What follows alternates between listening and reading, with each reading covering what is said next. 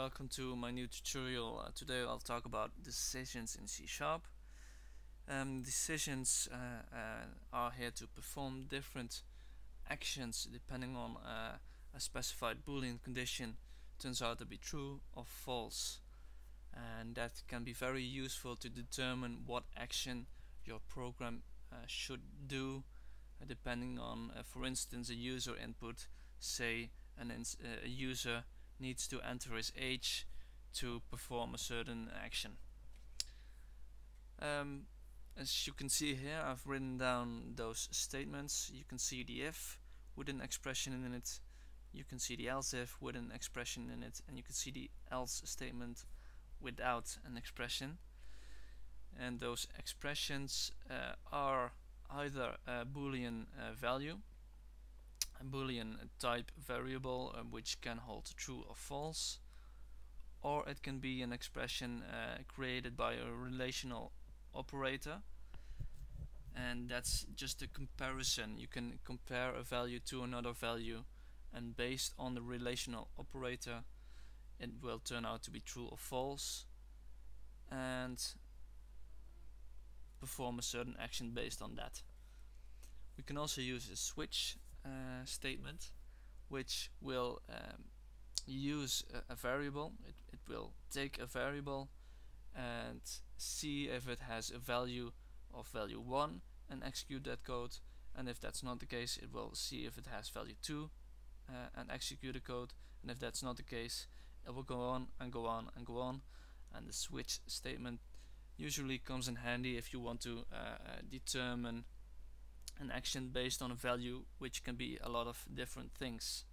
For instance, you want to make some code happen depending on whether the day is Monday or Tuesday or Wednesday, and so on. Let's have a look at relational operators. Relational operators are used in those expressions to check whether an condition is equal, not equal, larger or equal to the value A or B. Here you have them listed. The first one will only return true if A is equal to B. The second one will only return true if A turns out to be not equal to B. Third one will always return true if A will be larger than B. And on the different way we can see that the fourth entry here will only be true if B is larger than A, and same goes for the last two, only with the difference that A needs to be larger or equal to B in this case, or the last one, B it needs to be larger or equal to A to return true, and if those things don't return true it will only return false and nothing else.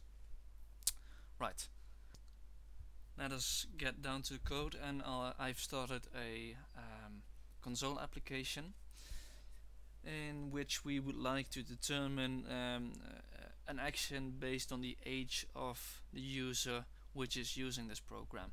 So firstly we want to get that age, and then we want to determine an action based on that. So we'll get the age by making int age is a convert to an int of a string, and that string will be taken from the console.read line. So if the user enters a line with an age in it, it will convert it to an int and put it in here. And we could help the user a little bit by asking that age in the console.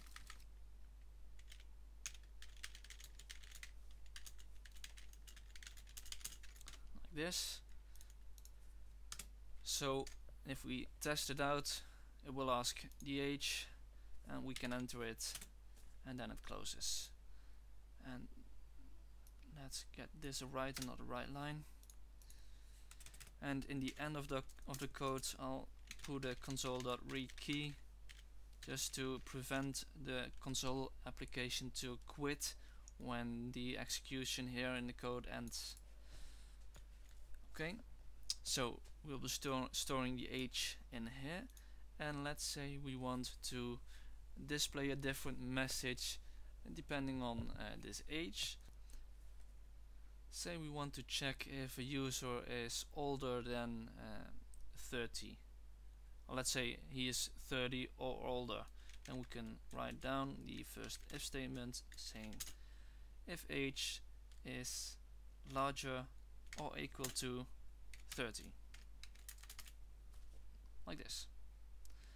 And based on age, if age turns to be out larger or equal than 30, then this expression here will turn out to be true, and then it will execute any code that's written down between these brackets here. So we could write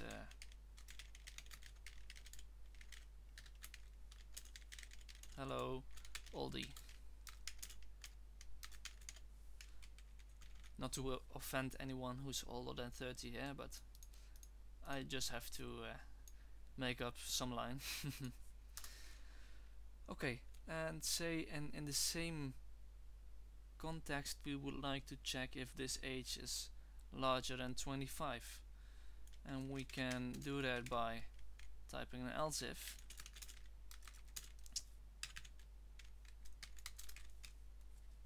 So if this turns out to be not the case, age will always be smaller than 30. But say in that group we want to also check if age is larger than 25, and that we can do that by typing an else if. If we haven't or hadn't typed this else here, it would always have checked this value instead of now, because now it will only check this value if this turned out to be false. Okay, so here we can write down console.writeLine.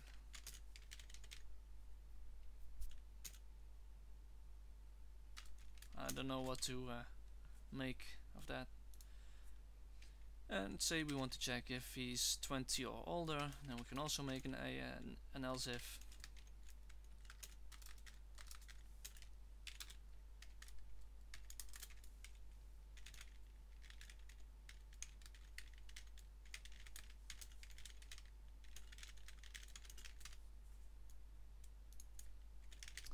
Like that, and say if none of this is the case, then we'll execute the code we want to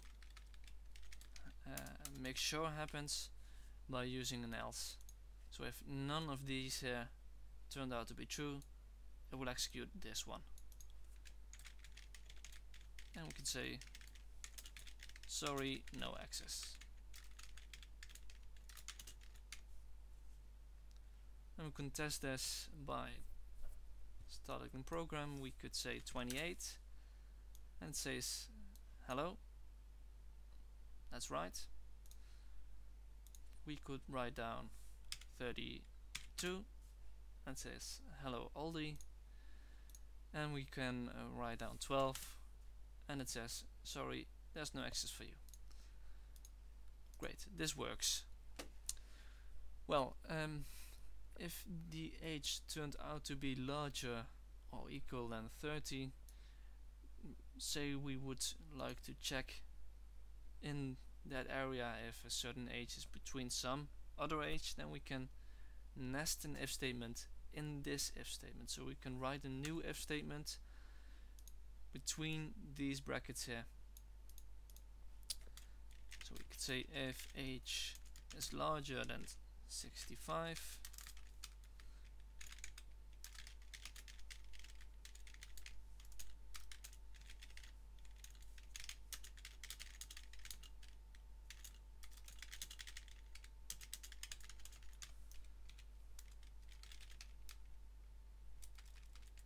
so if we're using this one here, we can say if age is larger than or equal to 30 and if age is larger than 65, then it will write down this line, or if age is larger than 30 and smaller than 65, it will write down this line.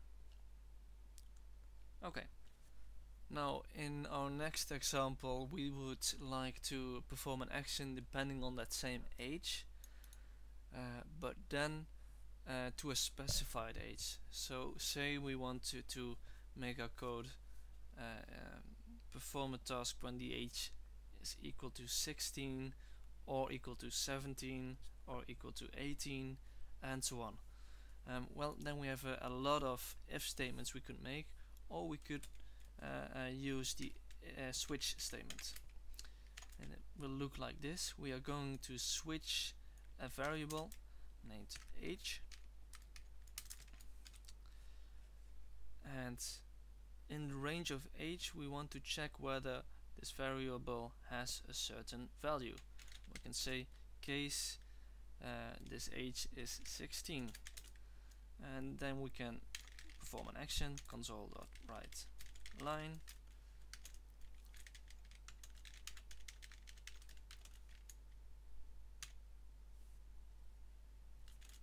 and if that turned out to be the case, then we'll need to break out of the switch statement by using this keyword here. So if 16 had been the case, it will execute this and then turns the pointer of the program to behind this bracket here. And then we can easily make a few cases. We can say case 17,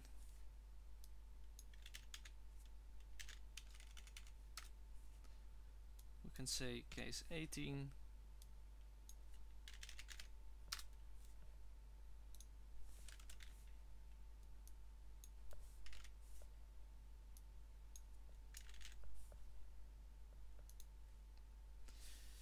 and so on. You will get the drift here, I guess.